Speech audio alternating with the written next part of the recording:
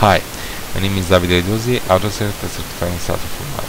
This video I want to show you how you can voxelize an arbitrary mesh inside May9 Pro. So I've already set up a May9 Pro here. I need to create a mesh, so Z, middle mouse button, content browser, double click on the source, and now I want to scale it down a little bit. F to focus. Now I want to create a cube for fill this element. See, it is mesh Z, middle mouse go button, go to node, put cube. I want a little bit of bevel, so I want to use my auto bevel algorithm. Z, left mouse button, auto bevel. Alright. After that I select my fill mesh, the mesh to fill, Z, left mouse button, and voxelize.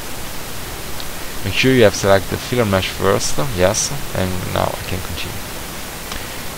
You see here, inside of the mesh distribute node, now you have the ability to control the voxel settings. So based on the dimension of this cube and the parameter that I have on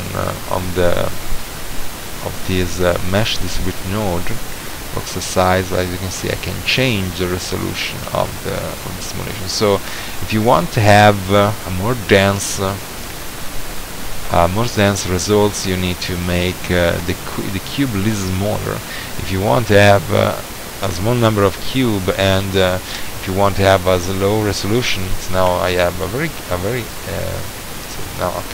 now the problem is I have too much resolution. The max count is enough. No, I need to increase this one. As you can see, only the half of the horse is fill, but if I increase this number and waited that Maya computize these elements, you have the result. So what you need to do, you need to play with the dimension of the fill mesh, so in this case it's this cube, and you need to play with voxel size and maximum voxel counts for have your results.